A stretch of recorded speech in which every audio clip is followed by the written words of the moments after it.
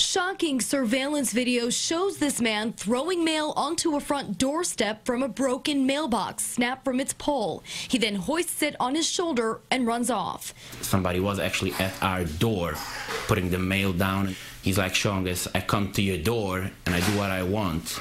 Aria Rabinowitz woke up that Saturday morning to find his mailbox missing. It is very scary to live here in such a quiet place, and somebody should come at night, a group of people, and break down your mailbox.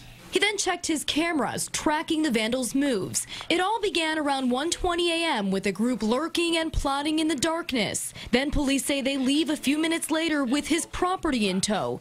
2 hours later, they're back tossing what was inside. I watched it together with my wife, and it was pretty shaken up. Rabinowitz says his mailbox was also destroyed last year. This time, Ramapo police found it on the street down the block, but the thieves were long gone. Investigators believe the same group also damaged 2 other mailboxes next door. Okay, so here they go again, and this needs to stop. I hope the police finds this guy, and he pays what he needs to pay for that.